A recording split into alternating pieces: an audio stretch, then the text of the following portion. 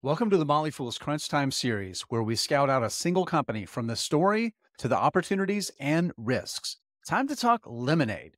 I'll start with my prediction. I think Lemonade will outperform the market over the next 5 years. But of all the stocks I've covered so far on Crunchtime, it's the one that I could be the most wrong about. Let's start with business strategy. Lemonade's go to market strategy is to attract a generation of customers to insurance early in their financial lives.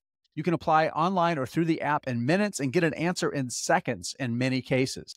Next, it's built a business model that breaks the traditional incentives that create friction for customers that file claims, approving most claims in less than a minute. 97% of policies are sold through bots, and 55% of claims are automated and never have to be touched by a person. The use of AI across its enterprise is built to speed up the process and drive out costs, making a better experience for employees, customers happier, and more loyal. The evidence says it's working too. 75% of its customers are under 35, so we see the focus on young insurance buyers is paying off. Okay, let's talk about the growth opportunity. With under $900 million in insured premium, Lemonade is a small fish in a massive ocean, and it just announced last week its plan to more than 10x in-force premium to $10 billion within a few years' time. Now, for context, it would still be less than one-third the size of auto insurance giant Progressive. There's a couple of big risks, the first being good at pricing insurance policies. This is something Lemonade had struggled with for most of its time as a public company.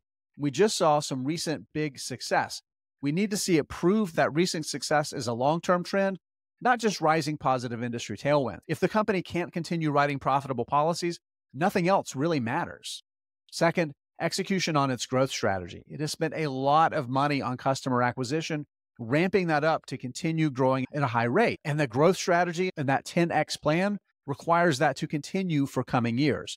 It must continue winning a large number of customers to reach profitability at scale.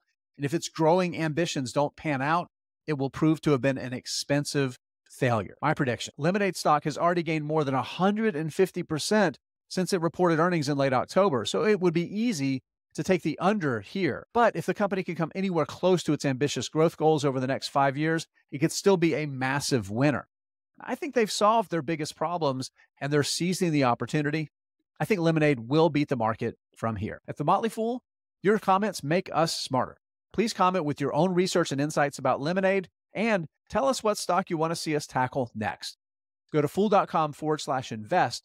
You can receive the top 10 best stocks to buy now.